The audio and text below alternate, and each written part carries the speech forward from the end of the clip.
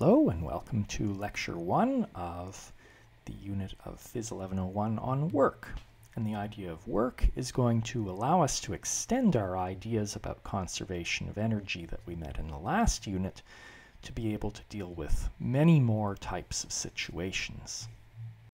In the last unit on energy, you probably got thoroughly sick of me saying that we would eventually need a better definition of work before we would understand certain things. And so it is now time for us to start developing that better definition of work. However, it's going to take us a few lectures to fully develop it. Just like if you think back, it took us several lectures to come to our full form of Newton's second law. So this is going to be a similar sort of process as we consider different cases. Part of what's up here is that we know how to use energy to think about when there are gravitational forces acting and when there are spring forces acting, because then we can define gravitational potential energy and spring potential energy and use those in conservation of energy equations. But at this point we have no idea how to deal with any other sort of force when we're dealing with energy, except that somehow forces do work, because work happens when a force is exerted on an object in motion. So work certainly requires that a force is exerted, and it requires that some sort of a displacement happened. So clearly it must depend on the force somehow, and it must also depend on the displacement. But that doesn't get us very far, right? It could be something like this. It could be something like this. It could be something like this, or maybe it's something really complicated like this. And we don't know how the work depends on the force and the displacement. Although I'll say, if you understand dimensional analysis well enough, then you can rule the very complicated one there out. But I'll leave that as an exercise to the reader. So to figure out how to calculate work, we're going to look at a pattern that you might have noticed, and that's whenever a force does work, it results in energy being transformed from one form to another. So here are some examples that we've already seen. When a ball is moving up and down, there's only one force acting on it during its flight, and that's the weight. So weight is doing work because it's acting on the ball while the ball is moving, and it's apparently resulting in transformations of energy back and forth between kinetic and gravitational potential energy. And notice that it's both ways. As the ball goes up, the only force doing work is the weight, and it's resulting in kinetic energy being transformed into gravitational potential energy. And as the ball goes back down, again, the only force doing work is the weight, and it's resulting in the energy being transformed from gravitational potential energy back into kinetic energy. Similarly, when a spring is oscillating, when a mass is oscillating back and forth on a spring, in this case where there's no friction, the only force doing work is the spring force, and it's resulting in transformations of energy back and forth between spring energy and kinetic energy. So we're going to define the amount of work done by a force as the amount of energy that it transforms as a result of it doing work. So we're going to write it like this. The work done by a force F is equal to, this delta E is going to stand for the amount of energy that gets transformed as a result of F doing work. So let's look at a simple and familiar example then, using this definition to figure out how to calculate a work from a force and the displacement. Here's this very familiar situation. We've got a ball. It's initially moving down at 2 meters per second. It's 5 meters above the ground. Later, it's just about to hit the ground. It's moving down with some speed that we don't know. And we know what the energy bar chart looks like for this. It initially has some gravitational potential energy. It's moving at the start, so it initially also has some kinetic energy. It ends up having more kinetic energy, and because I've defined my axes down at ground level, it has no gravitational potential energy there. And we know from the last unit in the course that we could use this conservation of energy equation that comes out of this picture to solve for VF if we wanted to. But that's not what I'm going to do, because remember, what we want to do here is establish how much work was done, but more importantly, how that relates to the force and the distance traveled, because that's how we think it should be related. It should be related to those two things, right? Work is done whenever a force is applied on an object that's moving. And so the only force acting on this is its weight. And so we think that's the only force that should do work.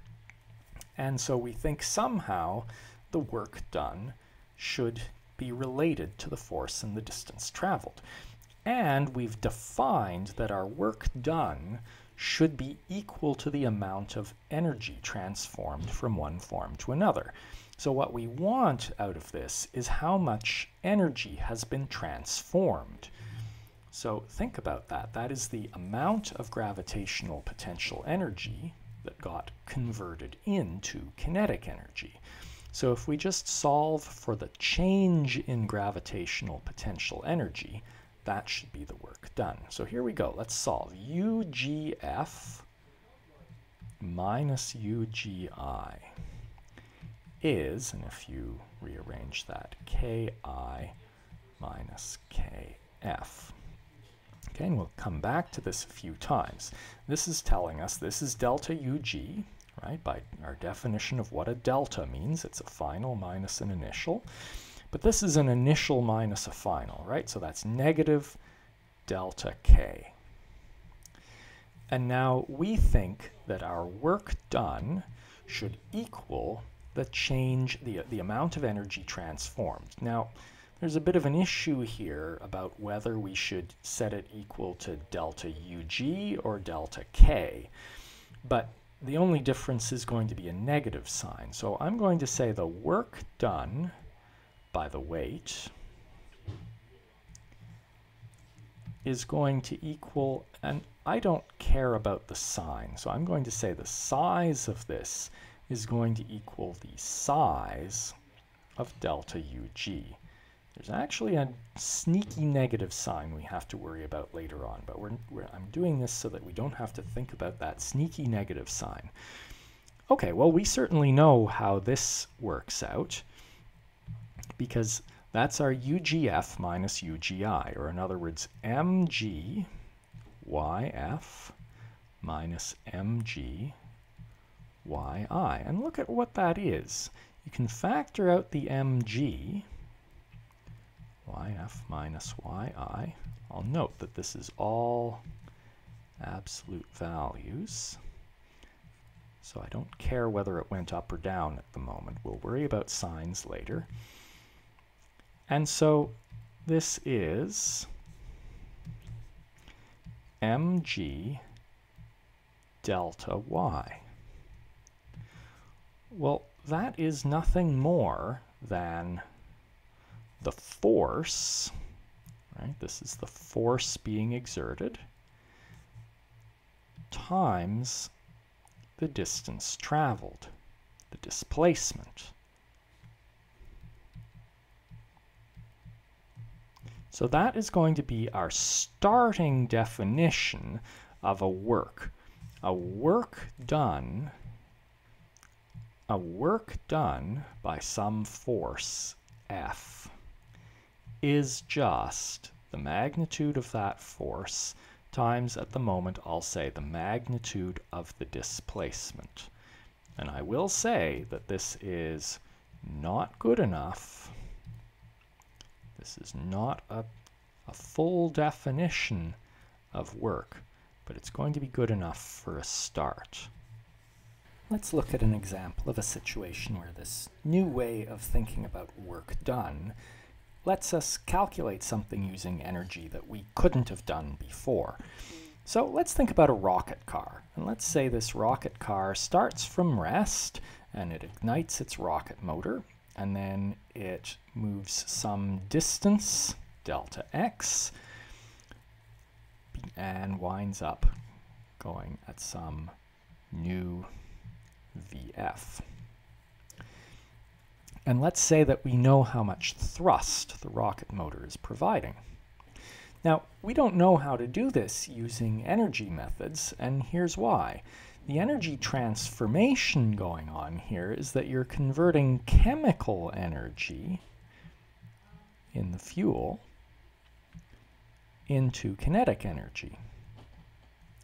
And while we know how to calculate an initial and final kinetic energy in terms of velocities, or speeds more exactly, we don't know how to calculate a chemical energy. But, here's what the energy bar chart looks like. We're starting with some large amount of chemical energy, and we're ending up with less chemical energy and a bunch of kinetic energy. However, what we do know is that the work done by a force that's connected with this change in chemical energy, so this will be the work done by the thrust, because that is the force connected with this chemical energy being transformed into kinetic energy, should equal the change in the chemical energy. Okay, and I'll just say that for now, we're only going to think about the sizes of these, so we don't have to worry about positives and negatives. Well, where does that get us? Well, our conservation of energy is simply that Echem initial is Kf plus Echem final. And so Kf is Echem initial minus Echem final, or in other words, negative delta E chem. Okay, and that means if we can find the work done by the thrust force, that should equal our change in kinetic energy, or our final kinetic energy, since our initial kinetic energy was 0. So we believe that that should be, I'm going to drop the negative because we know this is positive, so this should be positive. And we know that that work should be the force, so the thrust force, times our displacement. Here is our little rocket car on the runway, and you can see 1,000 meters down the runway are a couple of things to mark that point, 1,000 meters down the runway, so we'll be able to tell when we pass it. And we'll light up the rocket, and away we go. And I'll just mention that there would be in this game, simulation, there would be drag, and also the rocket's mass would change as it burns fuel, but I've set it to ignore both those things. Okay, and I'm just going to back it up to the point where we passed the 1,000-meter point. Here we are, the little guy is standing in the background here, so we're at the 1,000-meter point, and we can see that the speed of the rocket car is 184 meters per second. If you look back at the video of the rocket car, on the left side of the screen you'll see a data display that shows that the thrust was 92 kilonewtons, or 9.2 times 10 to the 4 newtons. The mass of the rocket car was 5,414 kilograms, and we had set things up so that our displacement was 1,000 meters. So we now know enough to solve. We can say our Kf is our work done. So our 1/2 m Vf squared is Ft delta x, or in other words, Vf is the square root of 2 Ft delta x over m.